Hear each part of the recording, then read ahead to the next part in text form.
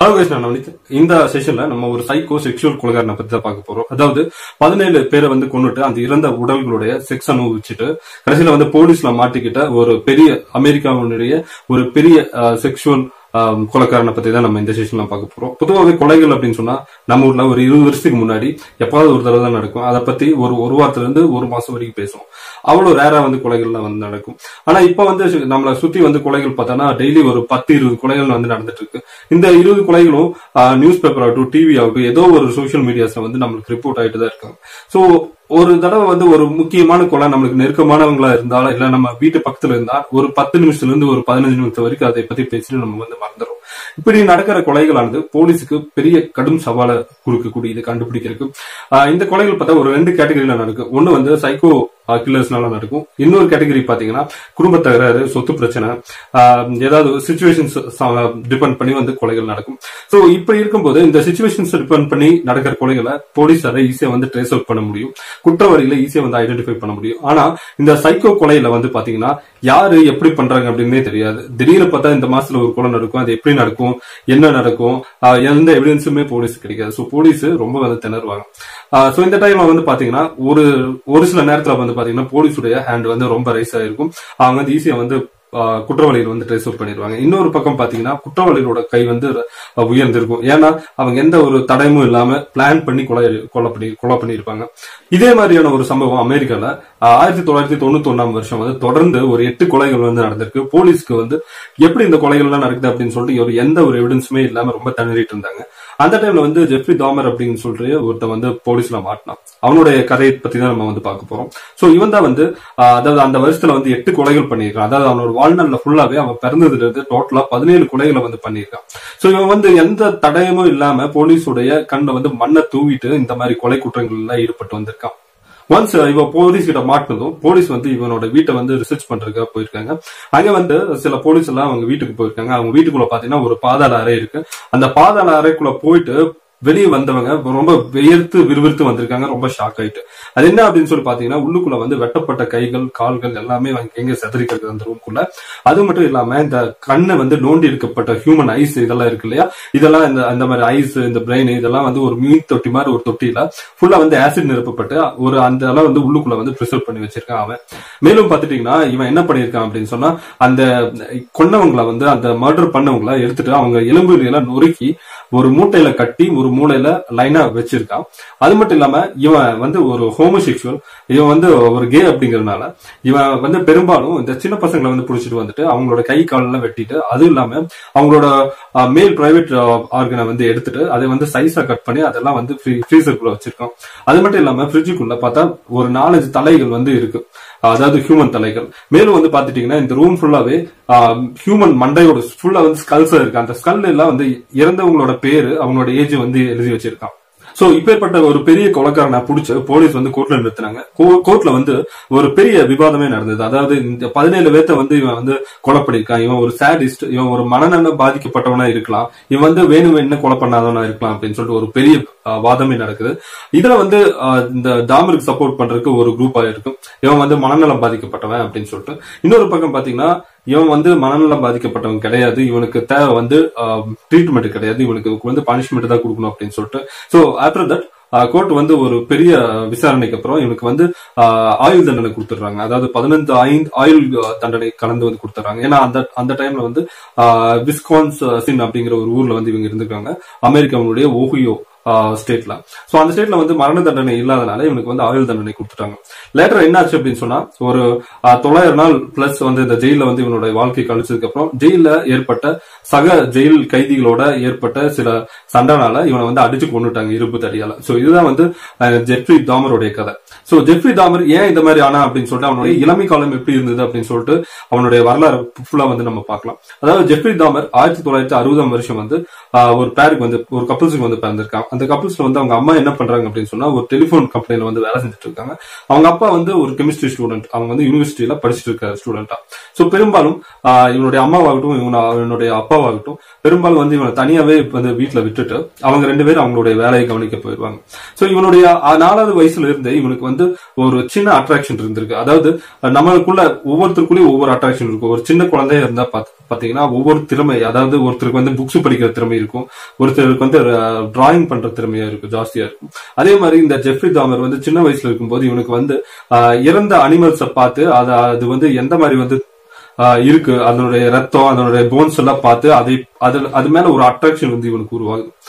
அது மட்டும் இல்லாம இவனோட 6வது வயசுல ஒரு தடவை வந்து ஃபேமிலியோட டின்னர் சாப்பிட்டு இருக்கும்போது இவன் வந்து இவங்க அப்பா கிட்ட கேட்கறான், அப்பா சிக்கன் போன்ஸ் எல்லாம் வந்து கிளீன் பண்றது எப்படி அப்படின்னு சொல்லிட்டு. அவங்க அப்பா வந்து கெமிஸ்ட்ரி ஸ்டூடெண்ட் அப்படிங்கறதுனால இவன் ரொம்ப வந்து ஆர்வத்துல கேட்கறான் அப்படின்னு சொல்லிட்டு ஒரு போன் எடுத்துட்டு ஒரு ஆசிட்குள்ள விட்டு அதை வந்து டிசால்வ் பண்ணி காட்டுறாரு, ஃபுல்லா வந்து கரைச்சு காட்டுறாரு. சோ இது வந்து ஒரு இதனால இந்த ஆக்டிவிட்டினால இவன் ஒரு பெரிய இன்ஸ்பயர் ஆகிறான். இதுக்கப்புறம் ரோட்ல கிடக்கிற ஒரு அனிமல், செத்து போன அனிமல்ஸ் எல்லாமே எடுத்துட்டு வந்து இவன் வந்து அதை ஆராய்ச்சி பண்ண ஆரம்பிக்கிறான். அதனுடைய பிளட்டை பார்த்து ரசிக்கிறது, அதனுடைய எலும்புகளை தனியா எடுத்து ரசிக்கிறது, அதாவது காத்துல பாக்குற அந்த பட்டாம்பூச்சி, டிராகன் ஃபிளை இது எல்லாமே பிடிச்சு ஒரு கூண்டுல அடிச்சு வச்சு அது வந்து எப்படி துடிதுடிச்சு சாகுது அப்படிங்கறத பார்த்து வந்து ரசிக்க ஆரம்பிக்கிறான். சோ இப்படிதான் இவனுடைய இளமை காலம் ஆரம்பிக்குது.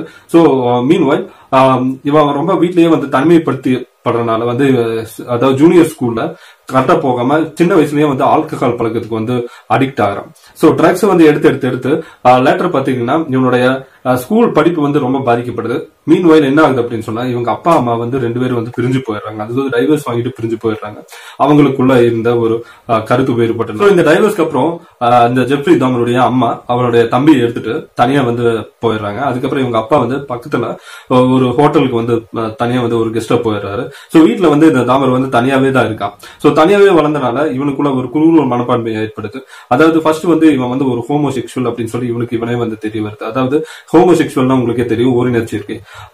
அதுக்கப்புறம் என்ன ஆகுது அப்படின்னு சொன்னா இந்த டாமருடைய 17வது வயசுல, அதாவது 1978ஆம் ஆண்டு இவன் கூட படிக்கிற ஒரு பையனை வீட்டுக்கு கூட்டு வரான். சோ கூட்டு வந்து இவனுக்கு நிறைய வந்து அவனுக்கு ட்ரக்ஸ் எல்லாம் கொடுத்துட்டு, அதாவது தூக்க மாத்திரை இந்த பில்ஸ் எல்லாம் நிறைய கொடுத்துட்டு இவன் கூட வந்து செக்ஸ் அனுபவிக்கலாம் அப்படின்னு சொல்லி போகும்போது அடுத்த நாள் எந்திரிச்சு பார்க்கும்போது வந்து அந்த பையன் வந்து பணமா கிடக்குறான். சோ இதுதான் வந்து ஜெஃப்ரி டாமருடைய ஃபர்ஸ்ட் மர்டர்.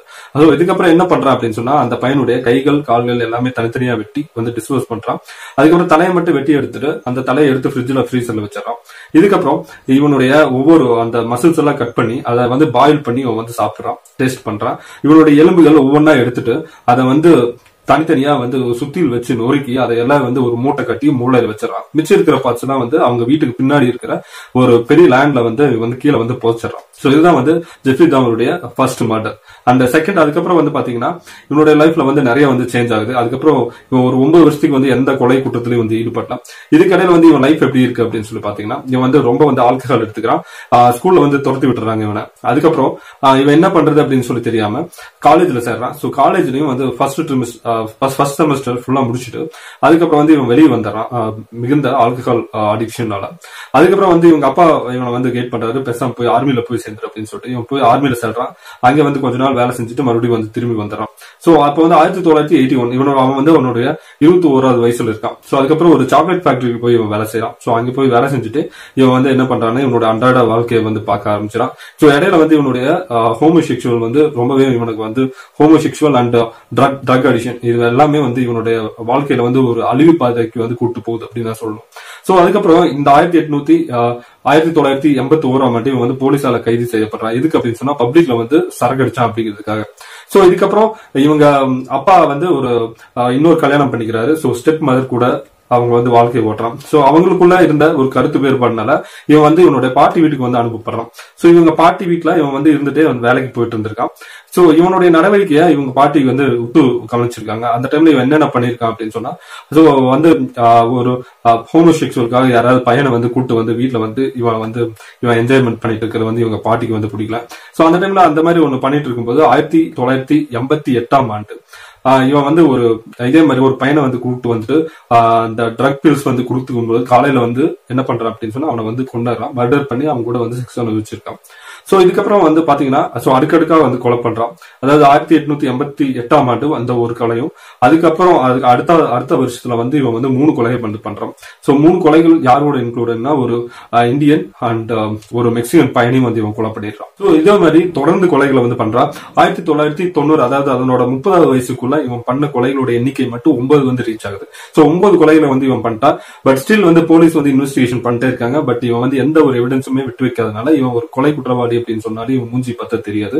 சோ அதனால வந்து போலீஸ் வந்து அந்த கேஸ என்ன பண்றாங்க அப்படின்னு சொன்னா அப்படியே ஜவு மாதிரி எடுத்துட்டே இருக்காங்க விசாரணை அப்படின்னு சொல்லிட்டு ஒரு பேர்ல. இதுக்கு இடப்பட்ட நாள்ல வந்து அவங்க பாட்டிக்கு வந்து ஒரு பெரிய சந்தேகம் வந்து இவனை வந்து வீட்டை விட்டு வெளியே போ அப்படின்னு சொல்லிடுறாங்க. அதுக்கு முன்னாடி ஒரு நாள் என்ன ஆச்சு அப்படின்னு சொன்னா பப்ளிக்ல வந்து இவன் மாஸ்டர்பேஷன் அதாவது சுய இன்பம் அனுபவிச்சான் அப்படிங்கிறதுக்காக வந்து போலீஸ் வந்து இவனை அரெஸ்ட் பண்றாங்க. அரெஸ்ட் பண்ணி மறுபடியும் வந்து அவனை தூக்கி ஜெயில வச்சிடறாங்க. சோ அந்த ஜெயில இருந்துட்டே வந்து இவன் வேலைக்கு போயிட்டு வந்துட்டு இருந்திருக்கான். சோ அந்த டைம்ல என்ன ஆச்சு அப்படின்னு சொன்னா இந்த மாதிரி தான் 1990 வரைக்கும் இவன் வந்து அவனோட 30வது வயசு வரைக்கும் இவன் வந்து பண்ண கொலைகளோட எண்ணிக்கை வந்து 9 ஆல்ரெடி நான் சொன்ன மாதிரி. அதுக்கப்புறம் 1991ஆம் ஆண்டு இவனுடைய புத்தி ரொம்ப குரூரமா யோசிக்க தொடங்குது. அதாவது ஒரு வாரத்துக்கு ஒரு கொலை அப்படிங்கிற சொல்ற அளவுக்கு இந்த வருஷத்துல மட்டும் இவன் டோட்டலா வந்து 8 கொலைகளை வந்து பண்ணிருக்கான். எல்லாமே வந்து சேம் மாதிரி தான். அதாவது அவனுக்கு பிடிச்ச பையன் இல்லைன்னா பொண்ணு வந்து கடத்திட்டு வந்துட்டு அவனுக்கு வந்து நிறைய வந்து ட்ரக்ஸ் வந்து கொடுத்துட்டு பில்ஸ் மூலமா கொடுத்துட்டு அவங்க வந்து இறந்ததுக்கு அப்புறம் அவங்களோட கழுத்தை நெரிச்சு கொண்டுட்டு அவங்களுடைய செக்ஸ் உறவு வச்சிருவான்.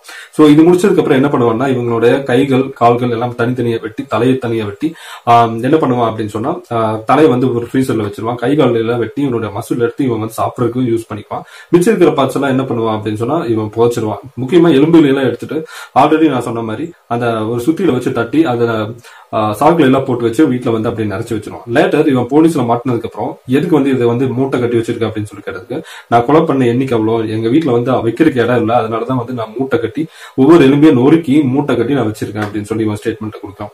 சோ இவன் வந்து எப்படி மாட்டிட்டான் அப்படின்னு சொல்லிட்டு நான் சொல்றேன். 1991ஆம் ஆண்டு 8 கொலைகளை பண்ணதுக்கு அப்புறம் 9வது ஒரு விக்டம் வந்து பிடிக்கிறான். சோ அந்த பையனை வந்து வீட்டுக்கு கூட்டு வந்து அவனுக்கு வந்து ட்ரக்ஸ் நிறைய எடுத்து கொடுத்து அவனோட வந்து செக்ஸ் அனுபவிச்சுட்டு இருக்கான். சோ அந்த பையன் இடையில இவன் பண்ற சில கொடுமைகள்லாம் தாங்க முடியாம வெளியே ஓடி வந்துடுறான் அந்த அப்பார்ட்மெண்ட்டுக்கு வெளியே. சோ ஓடி வந்துட்டு என்ன பண்ணா பஸ் ஸ்டாப்ல வந்து நியூடா அப்படியே உட்காந்துருக்கான். சோ அந்த டைம்ல பக்கத்துல ஒரு லேடி ஒண்ணு இருக்காங்க. இவனை வந்து பாக்குறாங்க. அதே டைம்ல வந்து ஜெஃப்ரி டாமர் வந்து அந்த பையனை கூப்பிடுறதுக்காக மறுபடியும் அந்த பஸ் ஸ்டாப்புக்கு வரான்.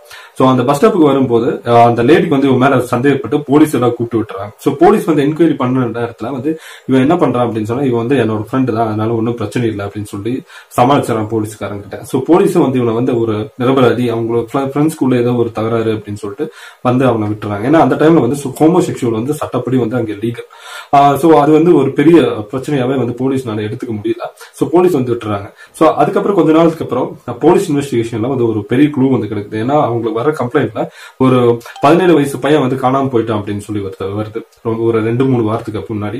சோ அந்த ஒரு க்ளூவை வச்சு இந்த கொலையை பண்ணது வந்து தாமர் தான் அப்படின்னு சொல்லிட்டு அவனை வந்து போய் அரெஸ்ட் பண்ணிட்டாங்க. சோ அரெஸ்ட் பண்றதுக்கு முன்னாடி அவங்க வீட்டுல வந்து செக் பண்ணும் போது வந்து ஃபுல் கை கால்கள்லாம் வெட்டி போட்டு மூட்டை மூட்டையா வந்து எலும்புகளா வச்சிருந்தது. சோ இதுதான் வந்து ஜெஃப்ரி தாமர் மாட்டிக்கிட்ட கதை. சோ இப்ப வந்து இந்த வீடியோ பார்த்துட்டு இருக்கிற உங்களுக்கு வந்து ஒரு கொஸ்டின் வந்து நான் உங்களுக்கு முன்வைக்க போறேன். அது என்ன அப்படின்னு சொல்லி பார்த்தா ஜெஃப்ரி தாமர் வந்து இவ்வளவு கொலைகளை பண்ணிட்டான். ரொம்ப வந்து கொடூரமான கொலைகள். அதாவது கொலை பண்ணது மட்டும் இல்லாம அவங்களோட உடம்பையெல்லாம் வெட்டி சாப்பிட்டு அந்த ரத்தத்தை பார்த்து அனுபவிச்சுக்கிற மாதிரி ஒரு பெரிய ஒரு சைக்கோ கொலைக்காரன் இருந்திருக்கான். சோ இந்த கொலை பண்றதுக்கெல்லாம் மனசுக்குள்ள வந்து ஒரு மிருகம் இருக்கணும். சோ அந்த மாதிரி மிருகம் அப்படிங்கறது வெளியே வரும்போதுதான் இந்த மாதிரி நம்மளுக்கே தெரிஞ்சோ தெரியாமலோ இந்த மாதிரி ஒரு பெரிய தப்புகளை எல்லாம் வந்து நாம பண்றோம். சோ அதே மாதிரி உங்களுக்கு இந்த ஒரு கொஸ்டின் என்ன அப்படின்னு சொல்லி பார்த்தா உங்க கையில ஒரு ரிமோட் இருக்கு. இந்த ரிமோட்ல ஒரு பட்டன் அப்னா நீங்க நினைச்சால் வந்து இறந்துருவாங்க. சோ அது வந்து யாரு அப்படின்னு சொல்லிட்டு நீங்க வந்து கமெண்ட்ல பண்ணுவோம். இது வந்து யாரும் இல்ல அப்படின்னு சொல்லிட்டு நம்ம கண்டிப்பா சொல்லவே முடியாது. வாழ்க்கையில யாராவது ஒருத்தர் மேலேயாவது நம்மளுக்கு வந்து வெறுப்பு ஜாஸ்தியா இருக்கும். அது யாருன்னா நம்ம வேலை செய்யற மேனேஜரா இருக்கட்டும், மேனேஜர் மேலேயா இருக்கட்டும், கடன் கொடுத்தவங்க வந்து கடனை வந்து திரும்ப திரும்ப கேட்கும்போது அவங்க மேல ஏற்படுற ஒரு எரிச்சல். அது மட்டும் இல்லாம ஒரு நம்பிக்கை துரோகம் பண்ண ஒரு நண்பனை பார்த்தா இருக்கணும்.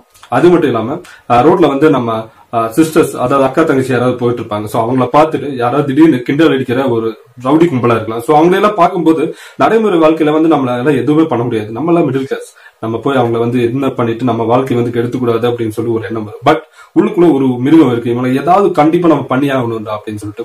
சோ அந்த மாதிரி மிருகத்தனமான ஒரு யோசனை உங்களுக்கு ஏதாவது வந்ததுன்னா அதை வந்து கீழே வந்து கமெண்ட் பண்ணுங்க. இந்த ஜெஃப்ரி டாமர் இவனுடைய ஸ்டோரி பத்தி உங்களுக்கு ஏதாவது ஒரு விஷயம் தெரிஞ்சதா கீழே கமெண்ட் பண்ணுங்க. இந்த வீடியோ உங்களுக்கு பிடிச்சிருந்தா அடுத்து உங்களுக்கு ஷேர் பண்ணுங்க. இன்னும் இந்த சேனலுக்கு சப்ஸ்கிரைப் பண்ணுங்க. நம்ம நெக்ஸ்ட் செஷன்ல நெக்ஸ்ட் டாபிக்ல பேசலாம். So until then, bye.